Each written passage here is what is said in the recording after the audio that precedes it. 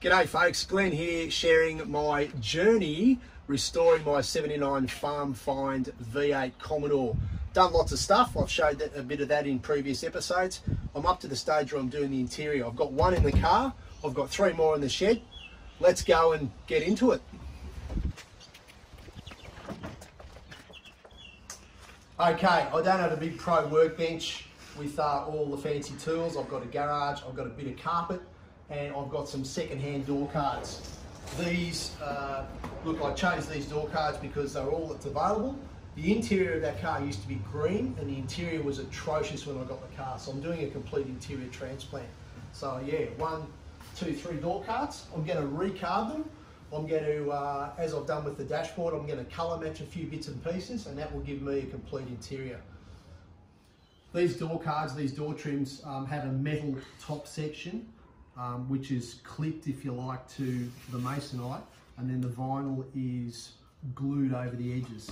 So what I need to do to get things apart is actually try and get the vinyl off the door card without damaging it, and that is actually not too difficult with a door trim that's 40 years old. Just a Bunnings or just a hardware shop scraper. Look, something, trap for young players, don't work out towards the edge because chances are you will go through the vinyl. Always work along the edge, and yeah, just be really careful. Obviously stuff that's as old as this, and yeah, they're not stacked up in wrecking yards anymore. You've got to be very careful that you don't go through the edge of the vinyl. But yeah, anyway, this is not too difficult, and you can do it on the garage floor at home.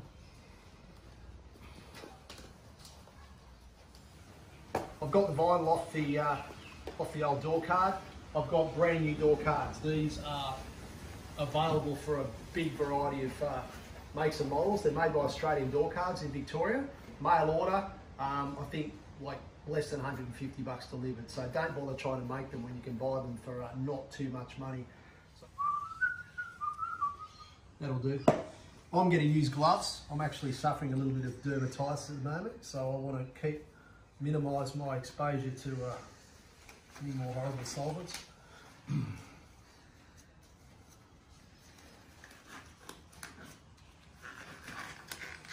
All right.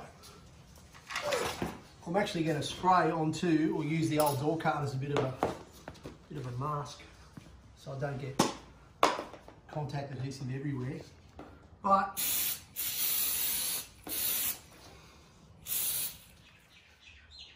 we've given the contact adhesive about 15 or 20 minutes to dry, which is what you've got to let it do. So now it's time to actually, well, first of all, double check the fit to make sure that everything's where it should be, and I'm pretty happy with this because once your contact adhesive sticks, it's stuck.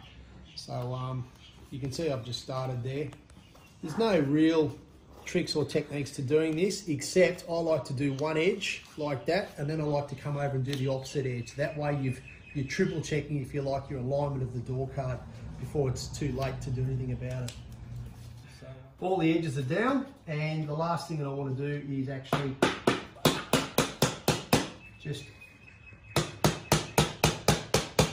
hammer the top steels back down onto the card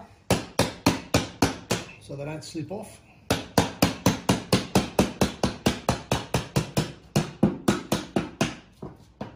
And that's most of the job done.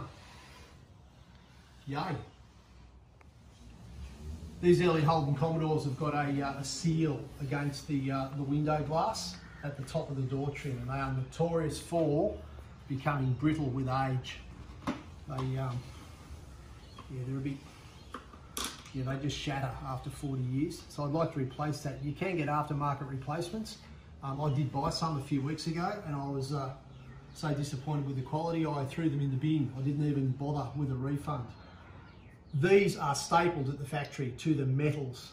Getting the staples out of metals can be a little bit of a drama, but I find the quick and easy way to do it is, obviously you've got to be quite careful with this that you don't go through. All I want to do is just nick the staples.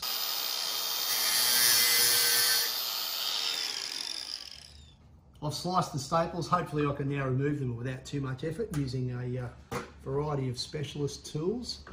The old $2 screwdriver and pliers. So I'm just lifting the cut back of the staple and,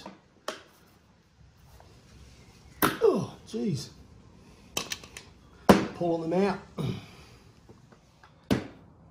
Well, after a fair bit of struggling, a little bit more than I expected to be honest, I've got the old interior seal off. What I'm going to replace it with is this industrial grade stick-on rubber. I'll measure it up to the car later on. I'm not quite sure exactly how long it is, but if I cut it now a little bit too long, I can trim it back later. But so yeah, that will be stuck to the inside edge of the door. I need to find some replacement door trim clips, and that'll be job done. That, folks, is the remains of the centre console that was in this car when I bought it. It originally had a green vinyl cover over it, but yeah, I'm not even going to bother with that. What I'm doing instead is I bought another console from the wreckers. Cost me a lot of money, being the rare factory manual. I'm going to clean it and I'm going to repaint it.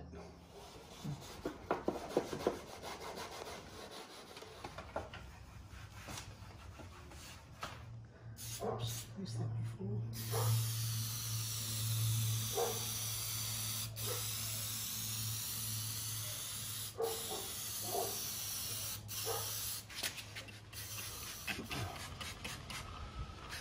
These seats came out of my fellow Unique Cars magazine contributor Dave Morley's hill climb car. About 3 years ago we bought a Holden Commodore, which I'm sure some of you viewers have read about in the magazine. The car's just about ready for the track, but yeah, I managed to bludge the old seats off Dave for the sum total of a cask of wine. Come on. I've retrofitted air conditioning into this car, so there's a few different components under the dashboard, including a bracket that now fouls on this floor pan insert. So I've got to do a bit of hacking to make things fit.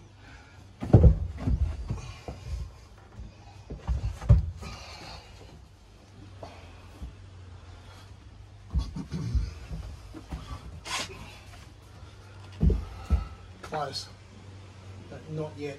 But I've just realised, I think there's a big sound deadening mat that goes into the car. I think that goes in first. I can't quite remember. But anyway, I will take a look.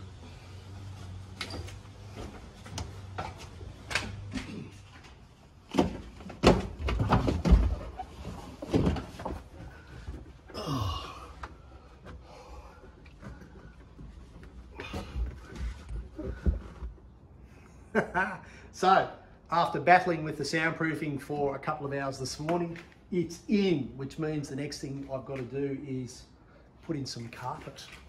Front carpet, gear shift needs to come up through it. It's not cut from the factory, even though you can see there's a bit of a mould there that matches up with the, well, let's call it the centre tunnel of the car. I need to cut a hole in this to allow the gear shift to poke through. By having a look at the car, by having a look at this, I reckon it's around about sort of 2/3 of the way back. However, all this will be covered up in the car by the centre console, so I don't have to be too careful. This is not like a brain surgery, but what I'm going to do is simply cut a hole using a brand new razor blade. I think the best way to do this would be to flip it over and cut through the backing plastic. So yeah, slice that way, round about there. I can trim it up later on, and as I said, this will be covered up by the centre console, so it's not super important that it's neat. But no one likes making mistakes, so as I learnt at school all those years ago, measure twice and cut once.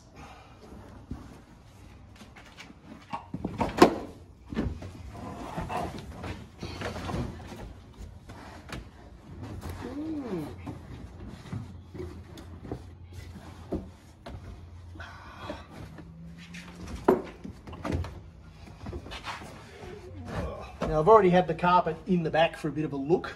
Now I'm actually going to drop it in and make it fit.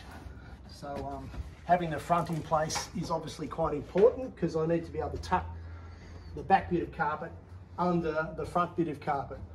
So yeah, there'll be a bit of mucking around, of course, just like there was with the front, but hopefully in an hour or so I'll be ready for another beer.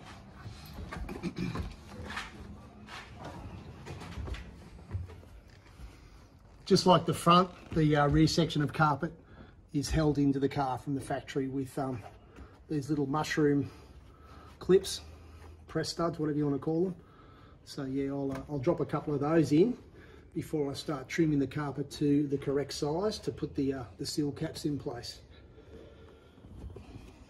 Sometimes it's easier to fold the carpet back to find the anchor hole and then cut the back side of the carpet rather than coming through from above. So because I've got the hole there, I'm going to cut out a little wedge of carpet like that. And that hopefully will, yep, good, got it almost right. That will line up with the hole underneath. So yay. All right, it's been a big day. But carpet's in the car. I've got the little holes cut for the seat anchorage points. I've got the soundproofing under the carpet, of course. I've got one kick panel in, the driver's side kick panel in. It's sitting quite neatly, so I'm quite pleased with that. I want to plop this in, and then I want to go have a beer. But I do need to get some seats into the car first. But I've trimmed back the edge of the carpet, so all I really need to do is, fingers crossed, do that. Yay. Woohoo. Oh, all right. Let's see how close I am with these little carpet holes. Or not.